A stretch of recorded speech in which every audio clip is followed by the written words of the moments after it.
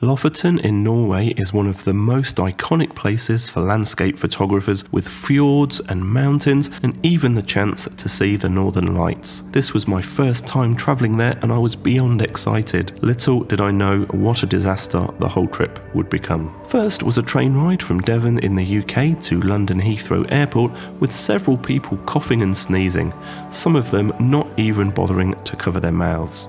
And then a short flight from London to Oslo.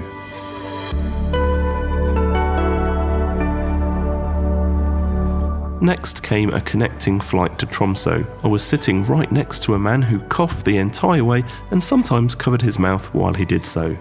I arrived at Tromsø late at night and realised I'd accidentally booked into a hospital hotel for the night, which also seemed to have the world's narrowest beds. Next morning I took a taxi back to the airport to pick up the hire car and started what should have been a 7-hour drive to Lofoten. For some reason the car's GPS decided to take me on a scenic route which added an extra 2.5 hours onto the drive through rain and high winds. The hospital hotel room had really hard beds, so not much sleep was had the night before. This made the drive feel even longer. It was on this mammoth drive that I started to get sick.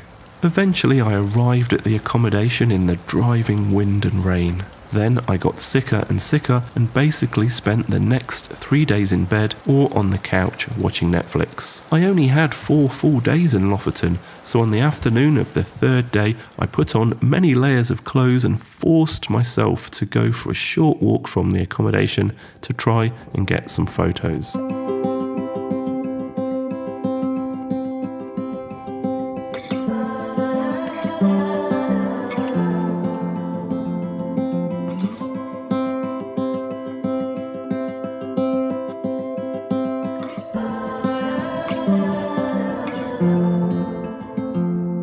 I've never been known for my cautious side. You should know that I'm well aware.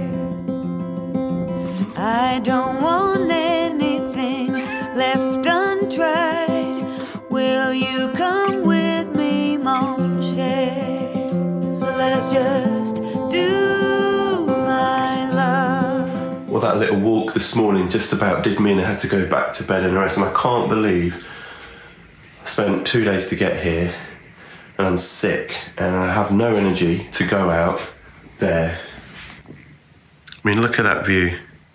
This is the accommodation where we're staying and I barely got enough energy to walk up and down the stairs. The next day was the final full day in Lofoten, and by the afternoon I had regained a bit of strength, so I jumped in the car and drove a short way to the beautiful Uteklev beach.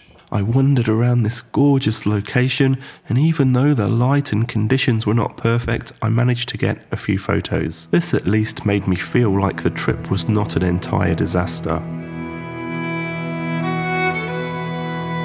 I can't wait to return to Lofoten one day to really do it justice in my photographs.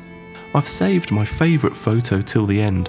I'll put that on screen in just a moment, but first, if you're a landscape photography lover, you should subscribe to my channel right now and make sure you hit that bell to turn on notifications. So this is my favourite photo from Lofoten. I hope to see you in the next video.